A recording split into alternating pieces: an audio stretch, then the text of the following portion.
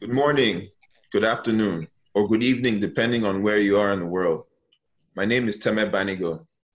I graduated in 2008 from Northeastern's College of Arts and Sciences, and I now work and live in Abuja, Nigeria.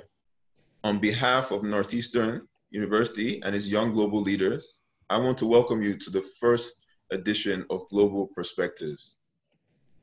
Global Perspective is a program that aims to bring together thought leaders in business, social impact, entrepreneurship, and innovation for a compelling exchange of ideas. Our aim is to build a platform to share knowledge and affect change. We'll be meeting every other month, and our focus will move to a new region for each session. A Nigerian myself, I'm proud to kick off the first edition of Global Perspectives with a focus on Africa. Our content is changing rapidly, with a few African nations asserting themselves as true global lead players. But the combination of the oil price collapse and the coronavirus pandemic has created a new and unforeseen challenges ahead. Today, we hope to discuss West Africa's essential elements of resilience and what the future could hold for its economy. Before we go any further, it is my honor to introduce the president of Northeastern University, President Joseph E. Aoun. President Aoun has been helm of Northeastern University since 2007. He's a renowned scholar and innovator in the realm of higher education. He will tell you more about his vision for Northeastern and its expansion as a global university. Thank you, Temi, and good day and good evening to everyone. It's a pleasure to be with you, and I want to thank the young global leaders for organizing this event today. And I think this event has a special significance for us at Northeastern, and I'll explain that in 1 minute. But let me also start by welcoming the new global leaders too, who are joining us, and also the parents of the incoming students and the incoming students who I understand are joining us today. So welcome to Northeastern. And welcome to this network of Northeastern alumni that is lifelong and worldwide.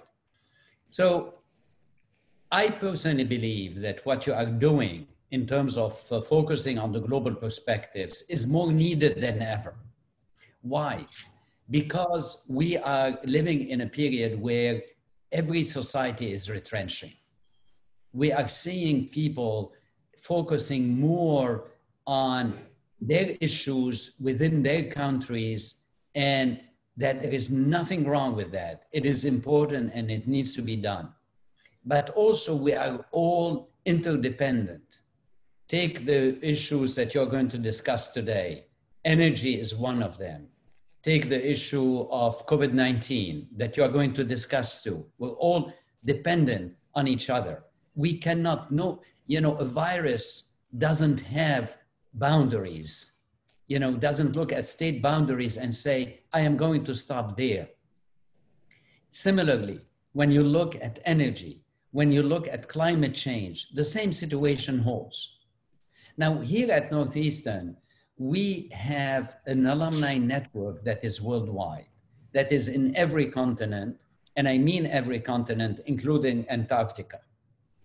And we also, as you know, have a network of 3,000 companies, NGOs, institutions working with us to provide co-op opportunities for our students and partnerships for the whole community.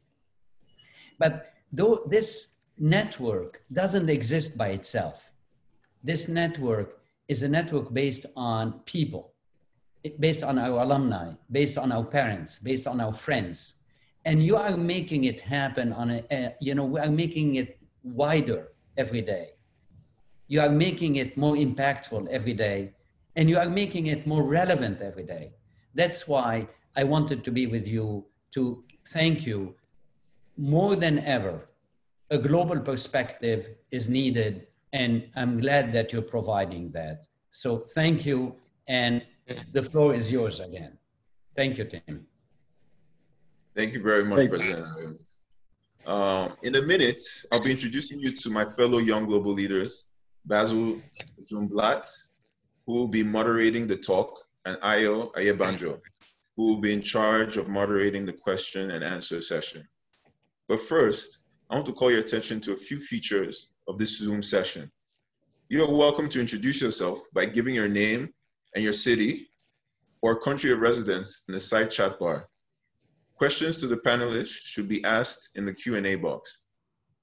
Our program will start with a 30-minute panel discussion moderated by Bassel. Bassel Jounblat is an investment professional at Peninsula Capital Advisors, a private equity fund with $4.5 billion under management, focusing on growth equity investments across Europe.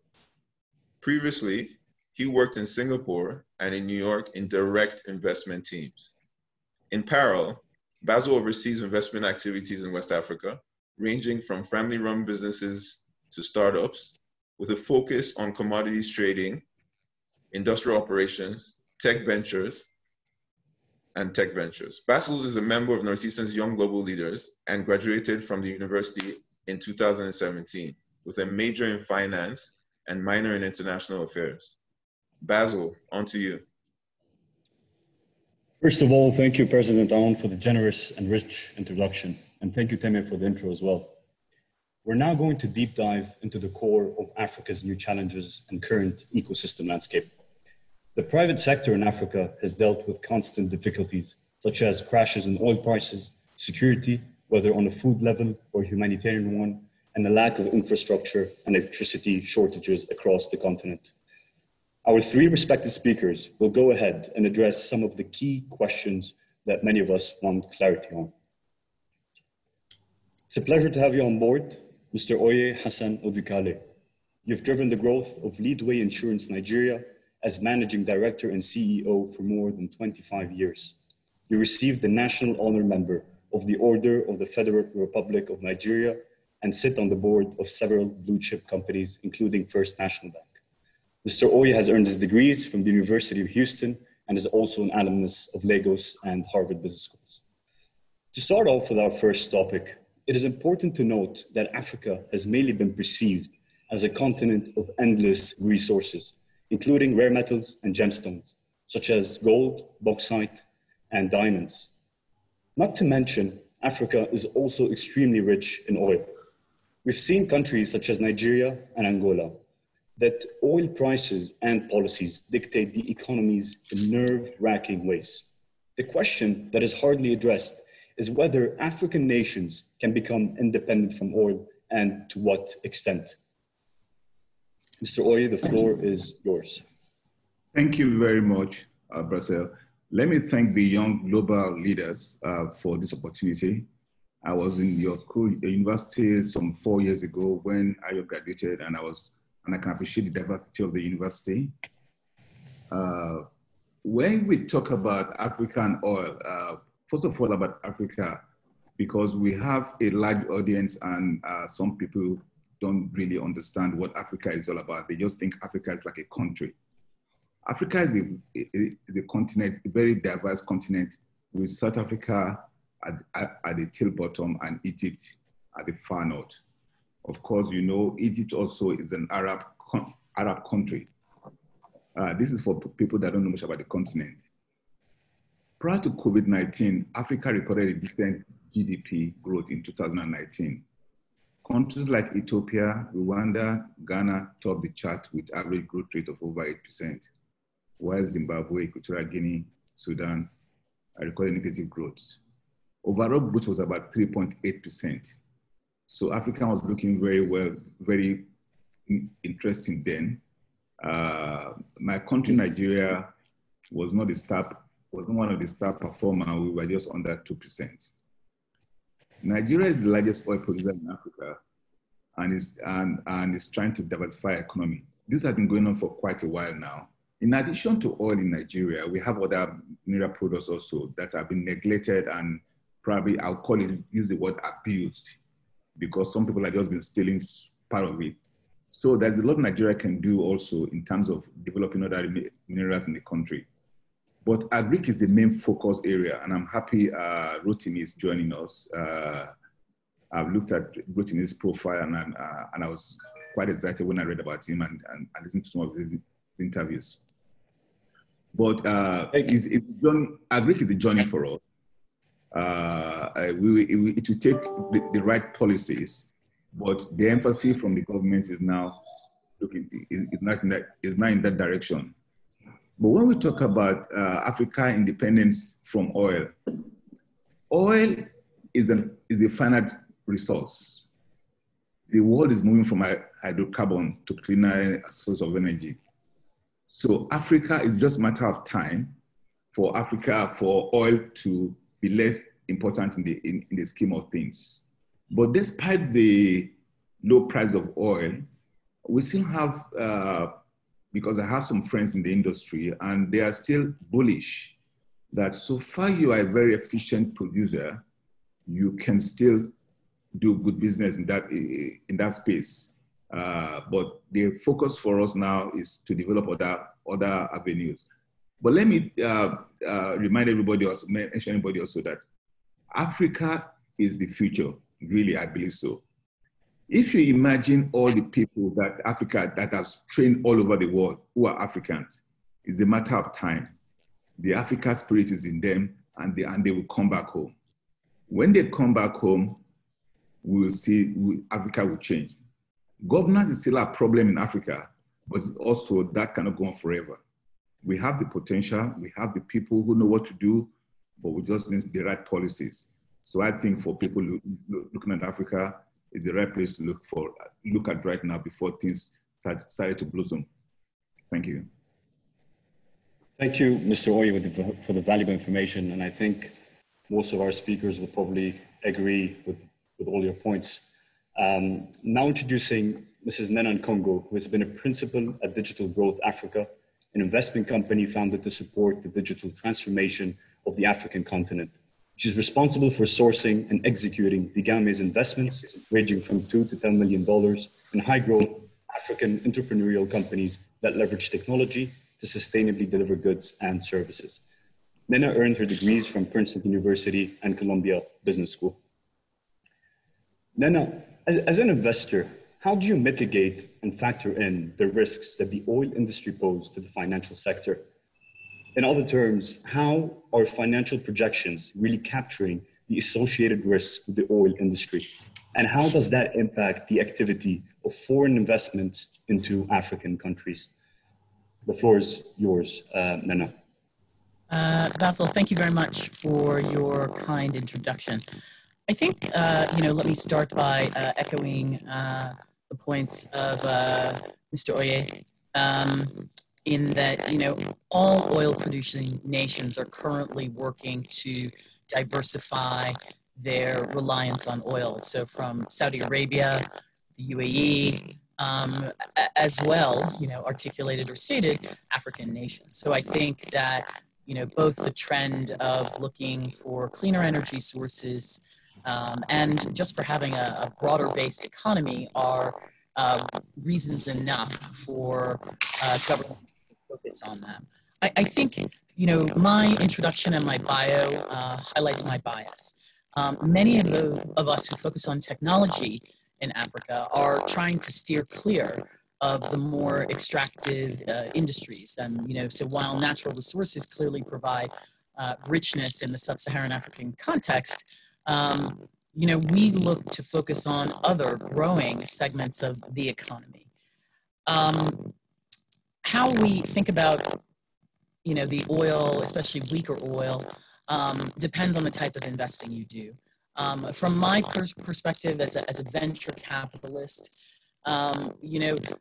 the oil environment provides us with information that we use and incorporate into our macroeconomic picture of a nation. So that when you're looking at the macro, you would say, okay, what's happening to the currency? What's happening in terms of foreign exchange debt?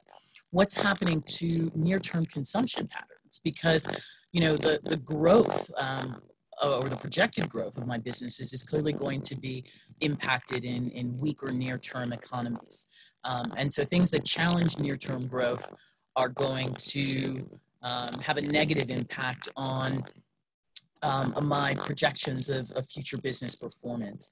I think I think Mr. Oye also pointed out that Africa is not a country, as many of us who work across and live and work across the continent know.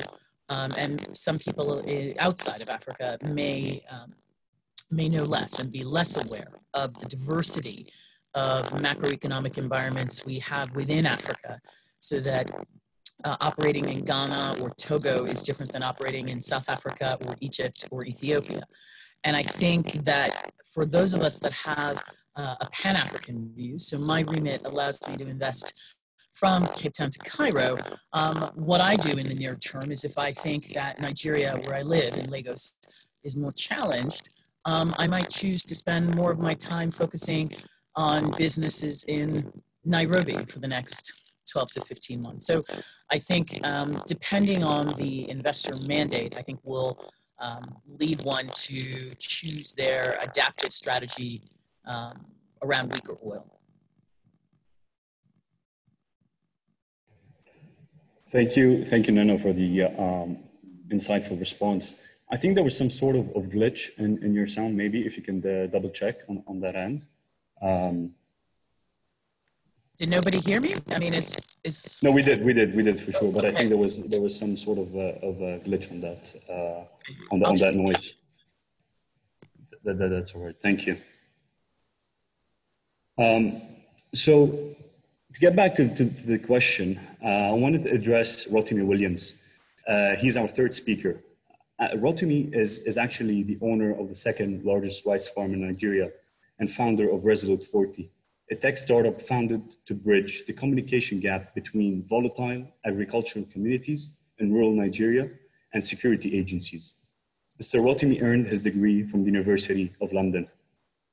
So Rotimi, it would be helpful to understand your perspective as an agriculturist in regard to that controversial natural resource. If you can, give us more color on that sort of topic, it would be extremely helpful. Thank you. All right, thank you, Bassel, for the introduction. Well, where do I start? I'm going to highlight three ways in which the dwindling oil prices affected my industry, which is agriculture. The first being cost of production. Now, because pretty much the main FX earner, foreign exchange earner for Nigeria is oil and gas, is our industry, the oil and gas industry. So if anything happens to oil prices, we basically feel the shock. Now what we're experiencing is an increase in the cost of production. So pretty much everything we require to produce here is imported. So from your fertilizer, which is blended, some of the material needed are imported. Your herbicides are imported, your pesticides are imported. Some of the diesel we use in Nigeria is imported, the equipment to use is imported. So it's pretty easy to see how the dwindling FX, the foreign exchange, or the devaluation of the naira itself can affect or is affecting the industry. A lot of suppliers now are adjusting their prices to 365 naira to $1. Now the current prices at today is 455 naira to $1.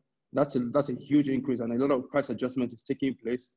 And I mean, the local farmers' ability to afford these new prices hasn't changed much. So that's a big problem.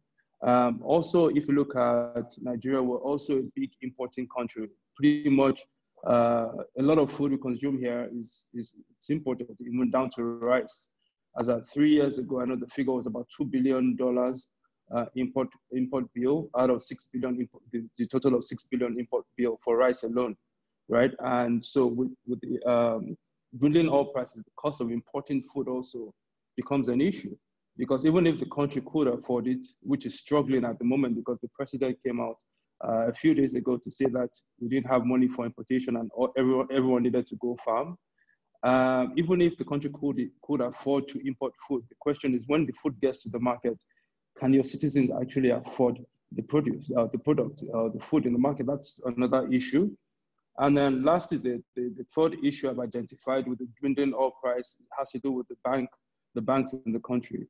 Because a lot of banks are exposed to these dwindling prices through their investment in a lot of the oil and gas companies. I mean, when oil hit zero, I know a lot of a lot of the banks panicked, and that's caused a huge issue in their books. So what you are seeing now is there's a reduced appetite to even give out funds because they're all scrambling at this point in time. So that from the funding side, that's a huge problem I see going. And even with the interventions from the federal government, prior to 2020, we've seen the CBN put out a lot of funds to support the agricultural industry, but then oil price was decent.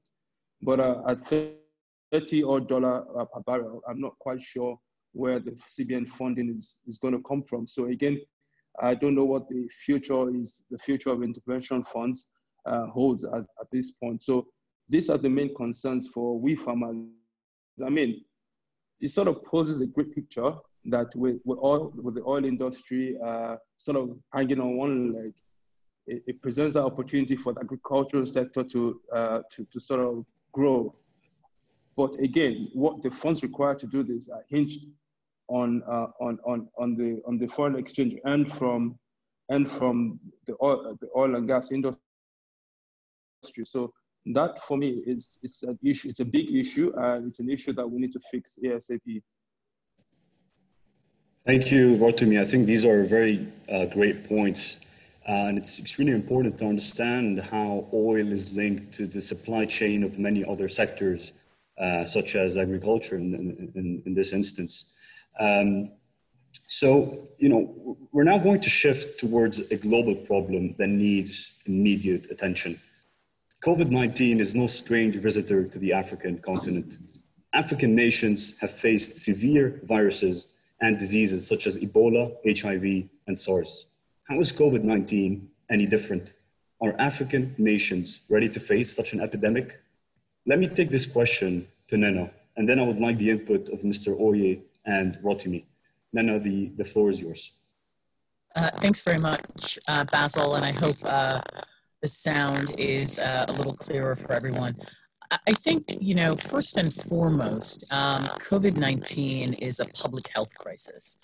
And, we're in a pandemic, and clearly there are the challenges of dealing with that.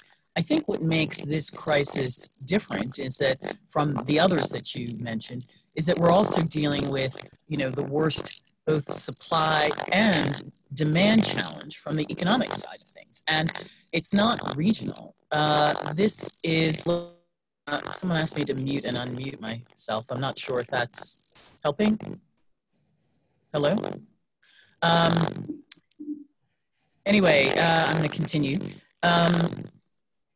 Effectively, many poverty, I think someone said, is a comorbidity of the disease. And, challenges around sanitation, challenges that make social distancing very hard, i.e. if people don't leave the house, they don't eat. And the lack of public infrastructure in many African nations will clearly make fighting the disease challenging. I, however, am encouraged in my particular business by the opportunities that COVID-19, I believe, will throw up.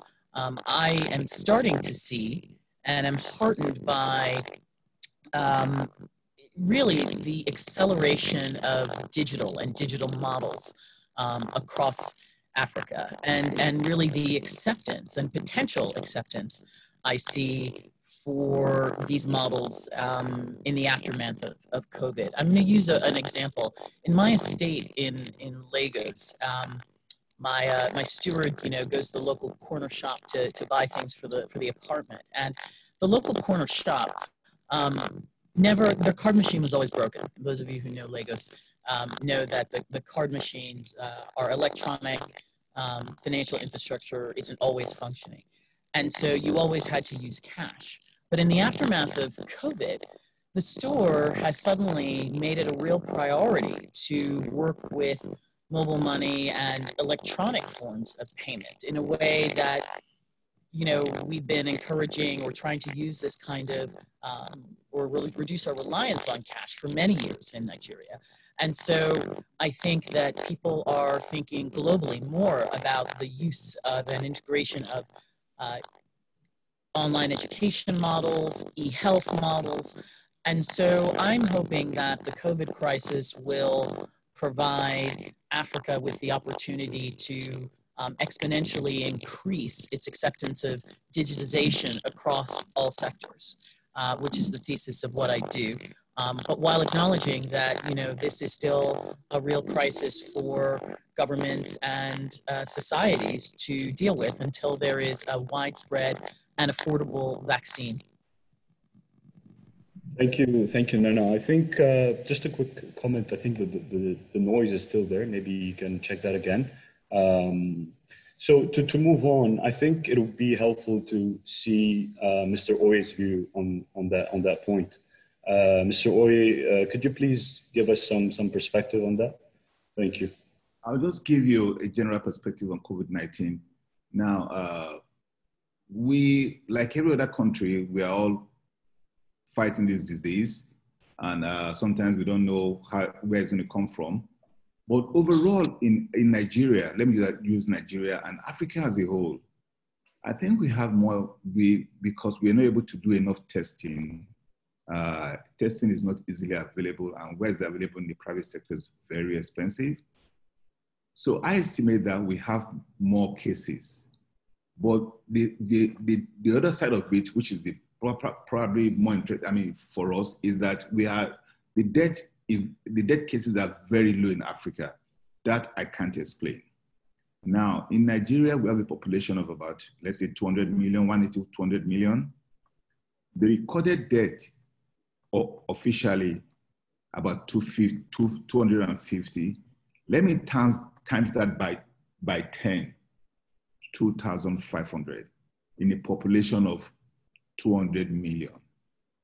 I don't think it's as alarming, because we also have malaria, and people are dying of malaria every day in Africa, in Nigeria. But the scare factor is a lot about COVID. That is the biggest fear we're having, the scare factor, because you don't know who is infected. How do you know whether your steward is infected or your daughter is infected? But most people are asymptomatic, so you don't see from them, they're not sick, they operate very well. I mean, we did a test of some people that work at some particular facility recently, and we found out that about quite a bit of the people, I mean, staff there, are infected. Now, they don't even know they're infected, because everything is good. They work, they're doing their work, they're okay, nobody's sick. Sometimes I don't even know whether the results are the correct result. I don't know. So I think for us in Africa, in Nigeria especially, the fear factor is the biggest problem we have. Of course, people are dying, but the death rate in COVID is very, very low in Nigeria, very, very low. And I think in Africa also very, very low. Thank you, Mr. Oye. I think your points are extremely insightful. But you know, now switching to Rotimi, I think as an agriculturist, how does that affect rural areas in Nigeria, for example? Could you give us your views on that, and you know, some live data maybe on this kind of situation in rural areas? Thank you. Okay. Thank you very much, Bassel. So just to add to what Mr. Oye and Nnena have said, I'm just going to take mine more from the agricultural perspective. I think for the agricultural space, I think COVID, the effect of COVID actually presents more of an opportunity for us, an opportunity to look inwards in terms of production. Gives us that opportunity, because now basically with the global lockdown, most of the ports are closed, the borders, the surrounding countries, the borders are closed as well. So a lot of the smuggling routes for food into the country are locked down. So the true production figures are actually being exposed at this point in time. So we now realize that we're really not producing as much as we thought we were producing. And also our reliance on importation of rice and wheat and the likes from other countries as well. With that also not happening as much because of the lockdown, presents us the opportunity locally to actually focus on our agricultural sector. How well are we doing with that? We'll wait and see. I think it's still early days, but the signs are good at this point because the conversation has started, but we haven't seen much movement in terms of funding because you need to mobilize. Again, like I said, this is the rainy season farming, right? 80% of the food we produce here are produced in the rural area by subsistence farmers. So they really only focus on one cycle a year, which is rainy season. They can't afford the dry season farming. So this is a time for the government to intervene and make sure that all farmers are able to farm. So we take advantage of this season. Otherwise, we're going to have to wait another year. Now, with the lockdown, closure of borders, then there's a looming food crisis if we don't do that. If you go granular down to the rural area, how the effect of COVID is affecting them, I didn't think they would take it seriously. I honestly didn't think that the lockdown restrictions will affect rural area, but they are. People are staying away from each other. A lot of my farmers, a lot of people that work with me have chosen to stay indoors, which obviously poses a big problem because usually for works on the farm, we all come together and get the work done. And that's a huge issue. Getting the right face mask in the rural areas is almost impossible. They're using inadequate fabric as face masks. Also sanitizers are quite difficult to get. And they're now doubled in prices. So in the rural area, they're not able to lay their hands on it. So generally, a lot of those farmers are staying away. However, that's not the only issue. Again, we rely here on labor migration.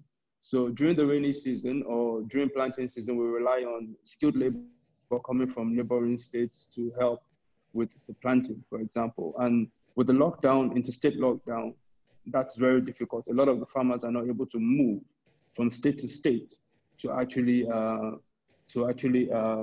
present their skills. So that's a huge problem.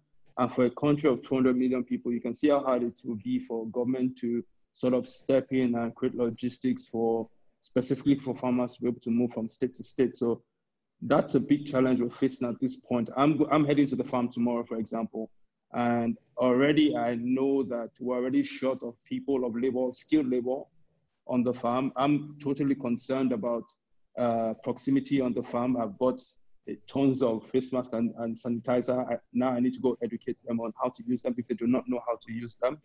And I guess when I get to the farm tomorrow, I'll be able to figure out more of what is really going on ground. But like Mr. Oye said, the death rate compared to other countries, surprisingly and thankfully, are pretty low. So I think it's still business as usual per se on that note. Thank you, Rotimi. I think this was very interesting. Yeah. I would like to take a step back a little bit and transition into another question that's also directed to you, Rotimi, given that we're talking about agriculture here. So I understand that many countries in Africa source their food from rural areas, and that lack of infrastructure and other factors make it dangerous and hardly economical to support local farmers and agriculturists. Could you tell us briefly about how data collection would help the agriculture industry as a whole? Okay, so I mean, when it comes to data collection, I guess the application is quite broad. If we're talking about food price data, or we're talking about data in general, I focus, like the think tank I run, which is Resolute 4.0, we focus on data collection from conflicts. So what Resolute 4.0 does is a think tank that focuses on communal conflict, particularly the farmer header crisis. Pretty much every local government, or almost all local governments across all 36 states, have one form of communal conflict or the other. And that's a huge issue. That's a big issue that we've been struggling to deal with. And we've seen conflicts escalate in the past 3-4 years. So I experienced this on my farm, for example. So I wasn't able to farm for a period because of imported issues from neighboring communities, and my land is pretty much used as an IDP camp, which is internally displaced people's camp, for people fleeing conflict from neighboring communities. So I couldn't farm. So I created Resolute to sort of help in terms of getting the security agencies to the conflict area within, in very, very short period, because a lot of the reports were that, look, they couldn't communicate with security agencies. So we created an app basically that has a panic button function that we trained the villagers, we supplied the phones to them for free, and we trained the rural farmers there how to use it. Once they feel there's an imminent attack or ongoing attack, they push the panic alert, and immediately a call comes through to them. And simultaneously, the military also gets the information, as well as the national security advisor gets this information. So men can be deployed to the right places immediately. And this has been a huge issue here because hundreds and thousands of people have been killed. And when people are killed, a lot of people avoid those areas, so farming activity slows. Now, part of what we do that, if I must say, I also think is interesting because I've seen the results, is we collect the data. So for every attack that goes on, that occurs, we collect the point of attack, the location of attack, the time of attack, the frequency of attack, and then we're able to draw sort of what we call a conflict trend analysis, where we're able to almost predict when the next attack or where the next attack will take place. We know when the time when the most attacks happen, for example, and then we give the military this information so they can strategize and ensure that those areas are covered and the attacks are reduced to the barest minimum, and the loss of life is also minimized so that activities can go on.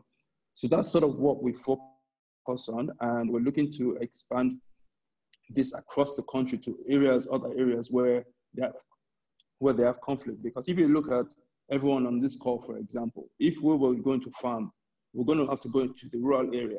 Now, with issues like this, there's no way you and I are going to go into the rural area to farm. So these are huge issues that need to be dealt with. Now, if you take the issues of communal conflict and you add that to everything else going on in the country and the world today, you can see how much of a problem that poses.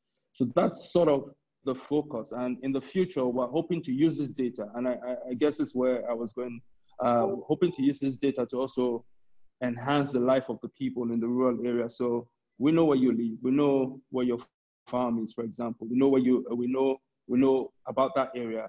We should be able to link to sort of bridge that gap between rural farmers and insurance, crop insurance, home insurance. That's sort of what we're looking at for in the medium to long term, not immediate now, because we need to sort of scale up as well. So in a nutshell, that's sort of how we're using data to address issues in communities in Nigeria with regards to conflict.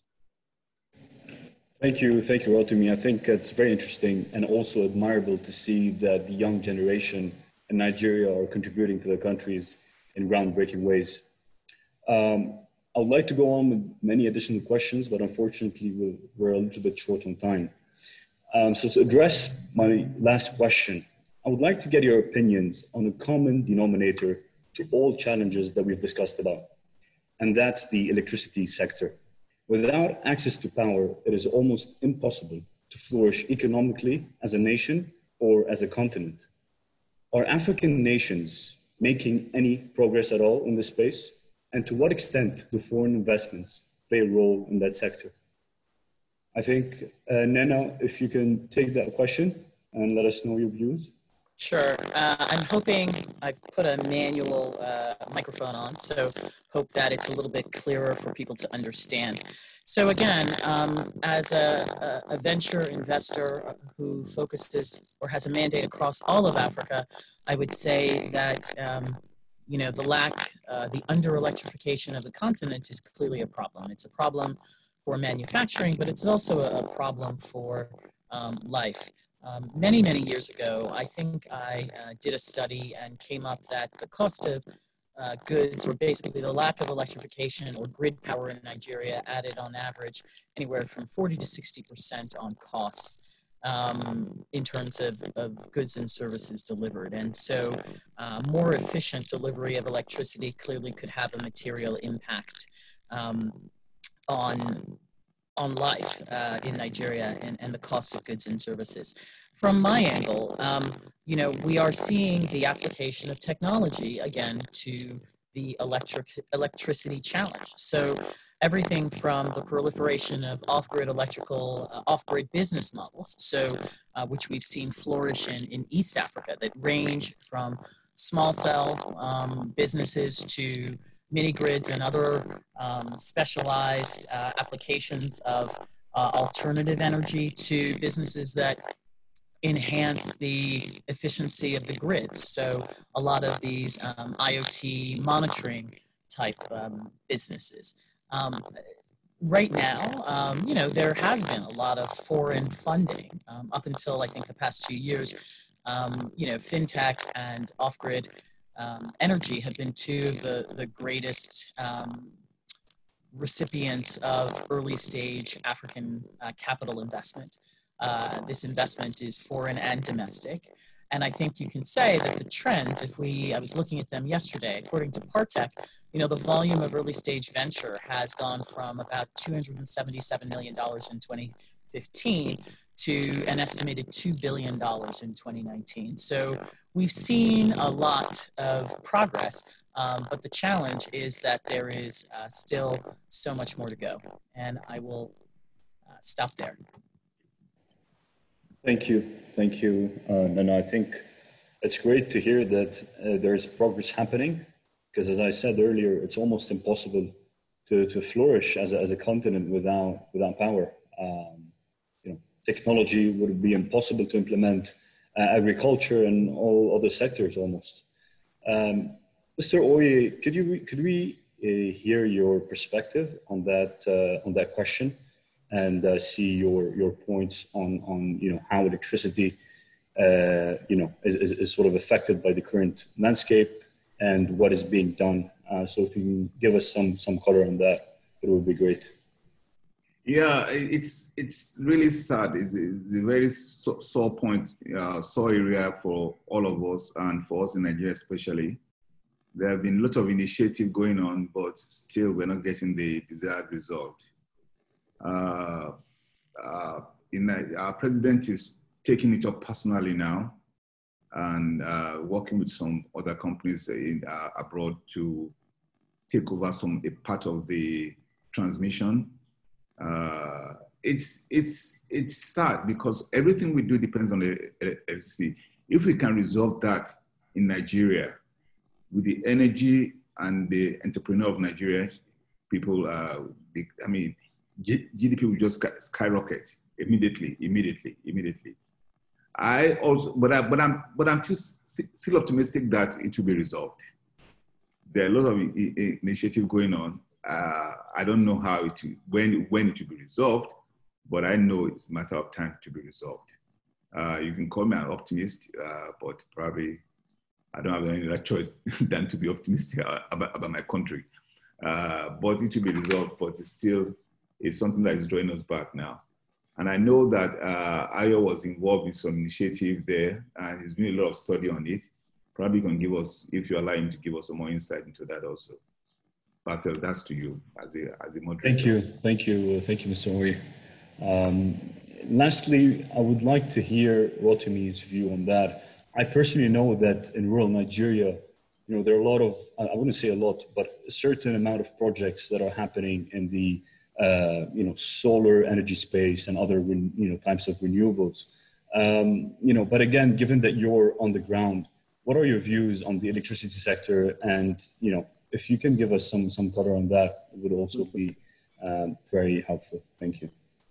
All right, thank you, Bassel. So when it comes to electricity in the rural area, I think firstly the infrastructure is pretty much non-existent to start with. Even the telecommunication masts, they are all on generators, and the days when we do not have power for telecom. So that's a big problem. Now, what's the effect of this to the rural farmer? There's no encouragement for processing. So pretty much most of the rural farmers are not encouraged to go into processing because of the high cost of electricity. They have to power their processing, their small processing mills using diesel. They're not able to compete, both locally and internationally. And when I say locally and internationally, is when you get into the markets, the cost of production is ridiculously high because of the power, your energy cost per grain. Now, if you look at international markets, Nigeria also is not able to compete with a lot of other countries that have power because we're not able to reduce our energy cost, again, our energy cost per grain. So for me, it's a huge problem that if we really want to move this sector forward and truly engage the rural community beyond just production and going into processing, which is really where the elevation from the average rural farmer into sort of like just going above that poverty line. And those sort of interventions have to take place. They need to be able to move from pure production into processing. And for processing to take place, power is a huge component. And that for me it's a huge problem. Even I have these issues as well. I'm not able to compete because of the high cost of milling when it comes to powering my mills compared to Thailand and whatnot. They have the captive power, they have the funding for that, they have the power lines, they're encouraged to do these things. So, and the intervention by a lot of the agencies, foreign agencies are happening, but they're not happening fast enough. And perhaps they're not also that done strategically, not particularly in agricultural areas, more towards school education, I guess. So a lot more needs to be looked into with regards to this. Thank you, Rotimi. This was very helpful. I think it's very interesting to see the full spectrum in terms of discussing about oil and then electricity and how COVID impacts everything, basically. So thank you all for your responses. I will now give the floor to Ayo, who will lead the Q&A session. Just a quick introduction before I do that. Ayo is originally from Nigeria.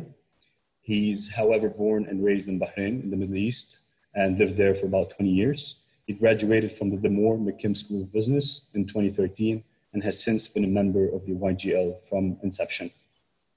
Work-wise, Ayo began his career as a central banker in 2014 and has ever since progressed into different roles covering mostly governance and operations. Thanks again. And now the floor goes to Ayo. Thank you. Thank you, Bassel. Good day, good evening to everyone here present. We thank you for your time. Just to go straight into the conversation at large. Regarding energy, power, I would have to say in addition to power and energy, the two critical sectors to the development of a modern economy in the 21st century, regardless of being in Africa, is information, telecommunications, and power and energy.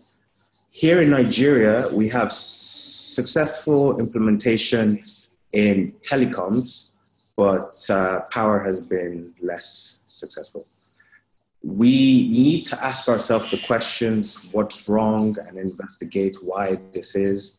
And in doing so, we can come up with solutions that would work on the best front in the power and energy space in providing solutions. My background with the central bank, I can just give a little bit of insight. Definitely, as my uncle, Mr. Oye, and the other panel members, Nnena, Rotimi, have all mentioned, power is a fundamental problem that affects all industries. At the central bank here, we had created a lot of facilities funds, and but the problem with this is that we release money in fixing the problem, but the fundamental problem in the power sector is the tariff, which is the electricity charge. And until it is bankable, in the case that it pays the cost, it pays the investor, and it pays for newer technologies, I mean, I think it's going to be a problem that gets bigger and bigger by the day. But as my uncle said, yes, very optimistic because this administration is definitely trying to address this. Anyways, without further ado, I would like to initiate and kick off the question and answer to the spectators at large. I would try to wrap this up in about 10-15 minutes due to time. There's a Q&A box down. I don't know if the spectators have pinpointed it. So you can type in your question and hopefully we can open it up to our panelists. So question one, we have from, sorry, just give me a second, from Kaliga. I don't know where she is, but thank you for your question, Kaliga. Her question goes, can you discuss alternative energy issues in all industries in various African nations? So basically, I think that coincides with what Nnena had mentioned about mini grids and off grids. Maybe Nnena or any other panel member can shine some more light on this. Over to you. So once again, the question is, can you discuss alternative energy issues in all industries in various African countries?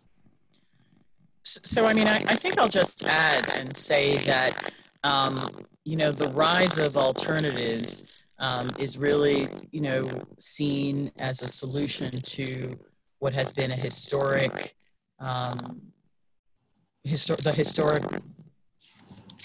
guess, the unsuccessful or the limited ability of African governments to build traditional grid and transmission networks to provide broad-based electrification to its populations. And so I think that people are simply trying to deliver electrification using other means, and they're using, in part, technology to do so. I think what people are doing is, as they're, you know, the technology exists and technology is getting better and better, but I think people are looking to build business models for companies that can be profitable and do so in scale. And so the challenge is, until we find a solution that, you know, sort of hits all of the points within a Venn diagram, I think we're going to see lots of, you know, different models to do that. And also, you know, governments are innovating, you know, with PPP models.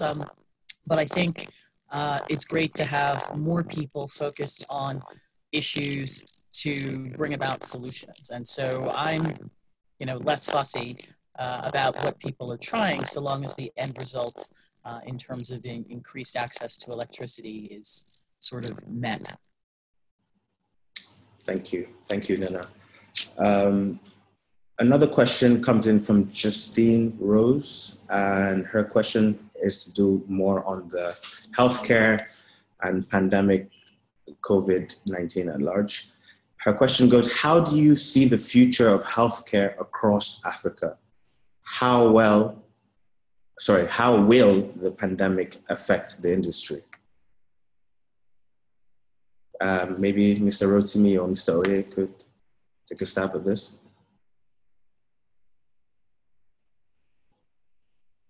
Mr. Oye, your mic is muted, and I think Rotimi too.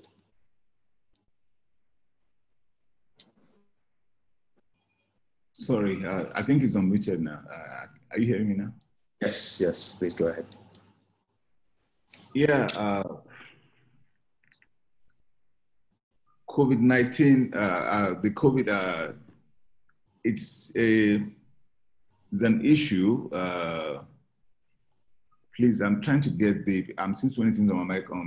Can you repeat the question again? I'm seeing so many things. Sure, I can do that. So the question goes, how do you see the future of healthcare across Africa, and how will the pandemic affect? Thank you very much. Healthcare, different countries are addressing it differently. In Nigeria, we started some 15 years ago with the HMO model concept. It's not working as it should be. We're now having some, really what doctors are advocating is insurance. But the insurance industry is not really, it's just getting ready for that aspect. Only 1 or 2 insurance companies are doing healthcare insurance in Nigeria right now. Because you can imagine, we have over 1 million policies of Nigerians and expat Nigerians insured abroad, because they don't have comparable products in Nigeria. And one of the key issues also is not just insurance, it's just providers. providers, most of the providers that they're comfortable with are not in Nigeria. So if you're sick, most, especially the experts, they want to be flown abroad. Now, for the providers abroad, they'll be more comfortable with a policy that is from their region. Those are the problems we are facing. But I can tell you that with COVID, there are a lot of initiatives going on. Last week, I was on a conference, on a Zoom call with some of my friends who are also in the medical fields, both in Nigeria and abroad, and there are initiatives going on. Because we have a lot of Nigerian experts all over the world. It's just creating the environment here and the facilities here for them to come on. And most of them are anxious to come on.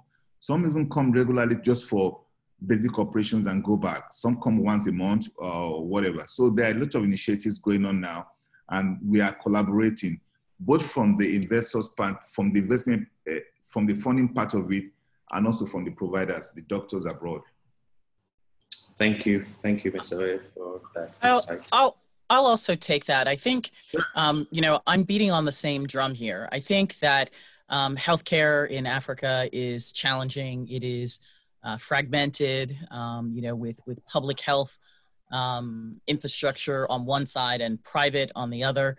I will simply say that, across the board, the impact of COVID-19 is to increase the acceptance or an acceleration of digitally enabled models for any kind of good service delivery. I was on a conference call, a webinar about a month ago for a group of venture capitalists, and someone gave me a quote of in the US of the Stanford Health system had a telemedicine app that used to get I think something like 2,000 visits a month. And then in that first week of mid-March, they suddenly started seeing, 3,000 people a day.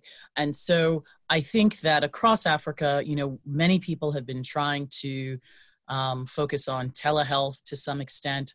There are people that are looking at diagnostic solutions or more lower cost diagnostic solutions.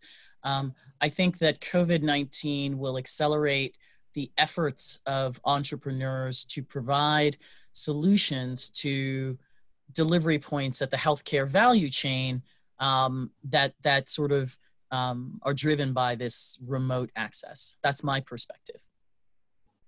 Thank you for that, Caroline. Nnena. And we could hear you perfectly well. I would like to get Mr. Rotimi involved. So maybe you could take a stab at the next question from Tevin. His question goes, do you think Africa is well positioned to bypass the typical industrialization trajectory and potentially compete with China as a global manufacturing hub or with India for outsourced talent in the tech sector? I mean, you're more than welcome to, channel it towards the agriculture space. But once again, I'll repeat the question. Do you think Africa is well positioned to bypass the typical industrialization trajectory and potentially compete with China as a global manufacturing hub or with India for outsourced talent in the tech sector? So I'll bring that home a bit, and I'm not going to talk about other African countries. This is what I have a bit more knowledge about. When you're talking about industrialization or tech, you have to look at the foundation of these countries you're talking about. You're talking about the likes of China and India. They've been on this journey for decades. We in Nigeria are pretty much at the start of that journey. If you look at the conversation we're having here, we're still talking about electricity supply to certain areas where tech developers are at home, but they cannot code, they can't do their work because there is no power. So there are a lot of things, there's a foundation that needs to be laid before we even begin that conversation. Even when you look at industrialization, you need power. You need power. Power is integral to this, both across all sectors. Those are the issues. So the certain issues that need to be addressed before we even begin to have that conversation. we have to look at policies, we have to look at tax laws, we have to look at power, you have to look at, you know, pretty much everything that comes together to form or mold that foundation upon which these industries and the tech industry can be built. What we're going to see in tech industry, for example, is basically an outflow of talent. We're already starting seeing that a lot of tech developers I knew 2 years ago in Canada today as we speak. Why? Because the better amenities, there's better pay, there's better healthcare facility.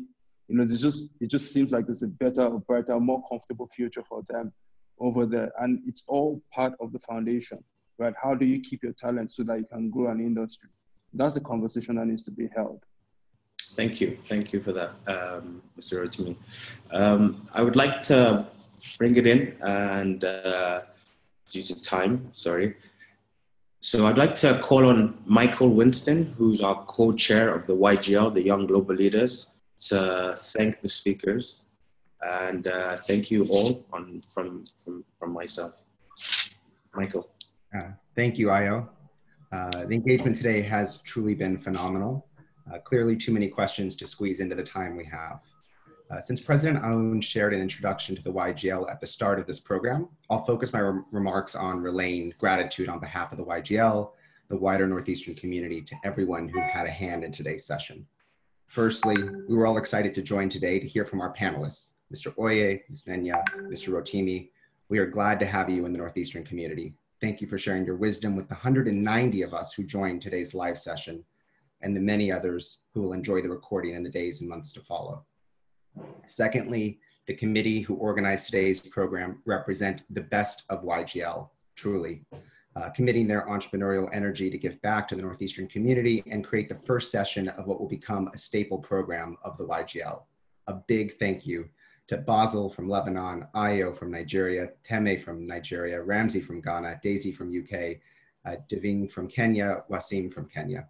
Thank you to the entire Northeastern team, especially President Aoun for joining us today at the start of the session, for Carolyn, Catherine, and Caroline for organizing us all. And lastly, to those of you who made a contribution to the YGL Impact Fund when you registered, this fund directly impacts philanthropic causes that benefit our students and the communities in need associated with Northeastern. Thank you. For those who have not contributed yet, please consider doing so. Thank you all for joining us. Wishing everyone a safe and healthy year ahead.